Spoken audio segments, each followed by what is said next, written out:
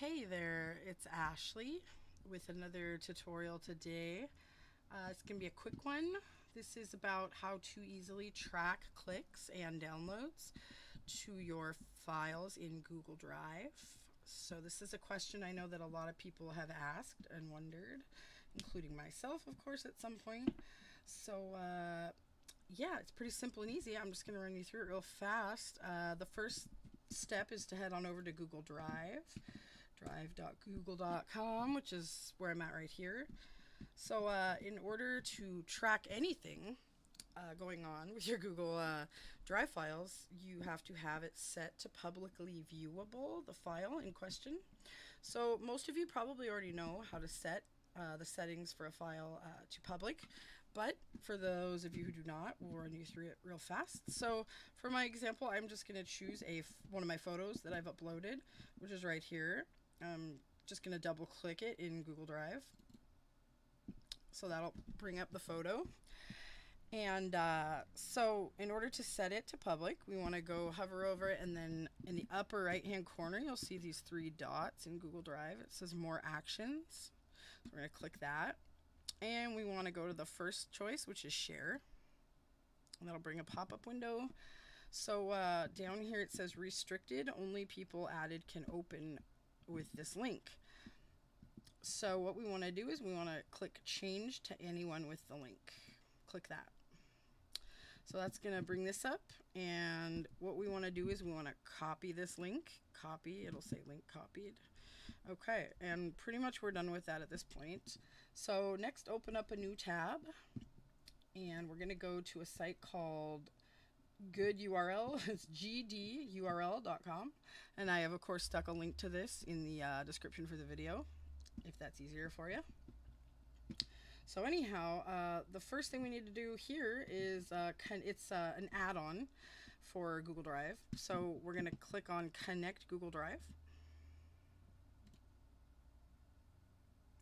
And then choose your account, obviously.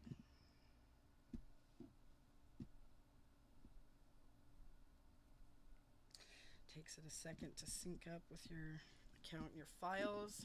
All right, so when it's done, it will reload the screen. And you'll notice that down here, this is my Google Drive. These are all my folders, all my files, right? So, but what we want to do right now is make a trackable link for the photo we just had. So in this big box here, we're just going to click it like that, and then we're going to paste our link like that. Oops, just making sure it stayed the same here.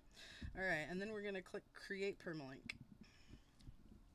All right, so that takes us to a page where here's our file name, and down here you will see it has made a link right here. It's kind of hard to see, it's kind of small, so it's easy to overlook, but this link, if you right click and copy the link address, then open up a new tab and then paste and go to that URL that they gave you, and you'll see it takes you right directly to my image file.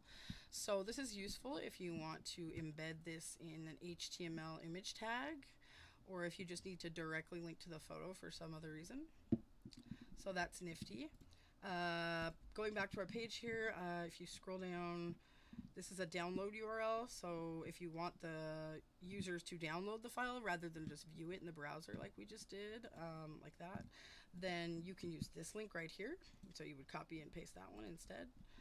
So, and you can do this with as many of your files as you'd like. When you're done with that, you just go create another URL. But the really cool thing about this, of course, is that you can track this page over time. So what I would do is go up here and just bookmark this page right here that has your file on it. I'm sorry.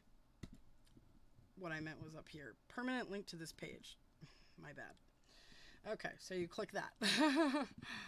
So, and that will take you to this page here, which has statistics. And it'll tell you standard views, download views, total views. Obviously, the only person who's viewed it yet is me, so there's only one. But the cool thing, too, is that if you go back to